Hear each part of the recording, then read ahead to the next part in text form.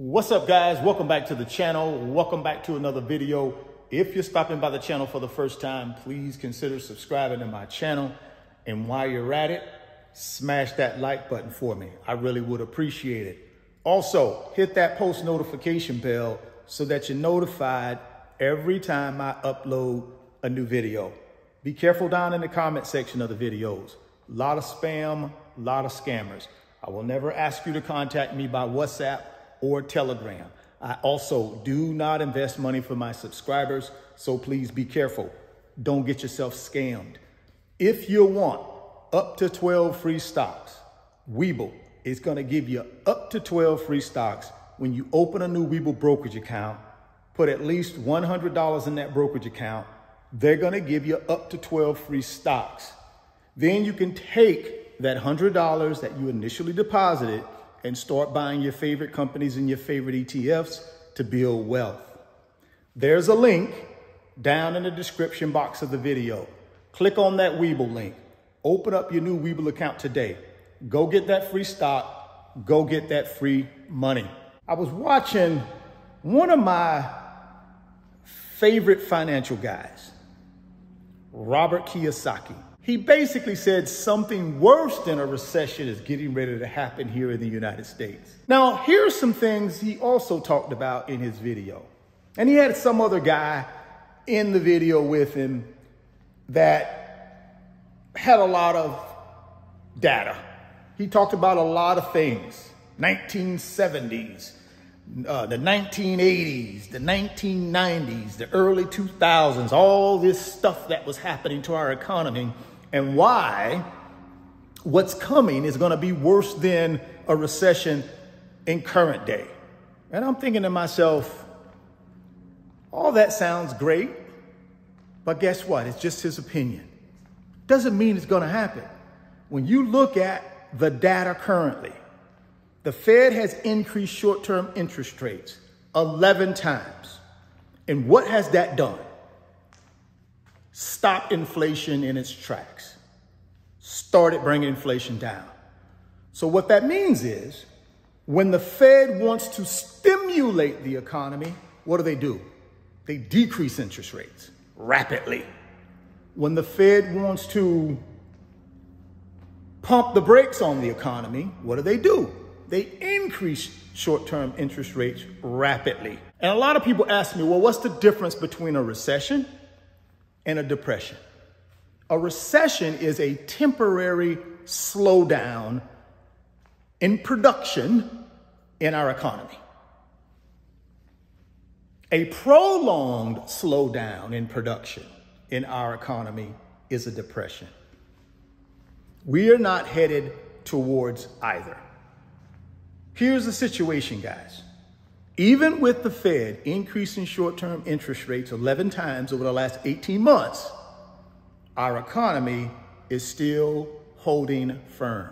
The labor market has cooled off since January of 2023, but still, when you're adding still a couple 100,000 new jobs every single month, that means people have the ability to get jobs. People have the ability to work if they want to work. And when people can work and earn, they spend. Despite the fact that people can't borrow money, because to borrow money, that means you got to pay a really high interest rate to get it. Most people have stopped borrowing money because of that. That makes sense, because that's what the Fed wanted to do. See, the Fed didn't want to collapse the entire economy. The Fed wanted to slow overspending down. Their job was to inflict enough financial pain in our financial markets, in our economy, so that people would stop spending as much as they were spending. You still got to spend, because 70% of our economy is based on spending, right? You have to spend. What they were trying to cut down on is the excessive spending, which they did. They never intended to stop spending altogether. That's when you throw your economy into a recession or a depression. And again, mad respect to Robert Kiyosaki, and this video is not bashing him, because I'm not. I have mad respect for him.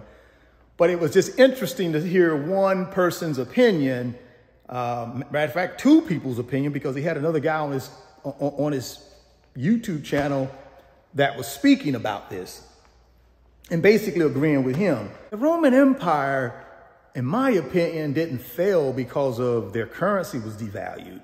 They fell because people were not functioning as one inside of the Roman core, right? And when other nations figured that out and started heavily attacking them from a war standpoint, they were so divided inside of Rome that they couldn't fend off all those attacks. And when people were no longer afraid of Rome, that's when the Roman Empire was doomed. I don't think it had that much to do with the devaluation of their currency. And that's what Robert Kiyosaki and his guest was talking about, is that America is going to devalue the dollar so much that it will collapse. I don't believe that. And again, guys, this is my interpretation. I'm paraphrasing. You guys can go check out Robert Kiyosaki and make a decision for yourself. It was curious to me that he would think that way. But I get it. Everybody's entitled to their opinion, right? You're entitled to your opinion, because I get oftentimes down in the comment box, people disagree with me all the time, and that's fine. Disagreement is healthy. We don't have to be of the same mindset as everybody else. We can have an opinion and we can respectfully disagree with one another. And I disagree with Robert Kiyosaki on that one. I really do. I think here in America, the only way we're dethroned is if someone comes along through war and defeat us. That's the only time I think the dollar, the U.S. financial markets will collapse and cease to exist, when another superpower beats us. And right now, there ain't nobody out there can beat us, in my opinion, from that standpoint. So no, I don't think the U.S. dollar will go away. Does it go up and down in strength and weakness? Yes. That's just the way, right, our economy works. That's the way it is. But it doesn't mean it's going to totally collapse. So something worse than a recession is getting ready to happen? No. No. Not anytime soon. That is my opinion. You guys drop me some comments down in the comment box and let me know what you think about this notion of something worse than a recession is getting ready to happen. What do you think about that? Do you believe that to be true? Love to hear your comments, so drop them down in the comment box. If you want them 12 free stocks from Webull, guys, you got to click on that link down in the description box. Open up that new Webull account.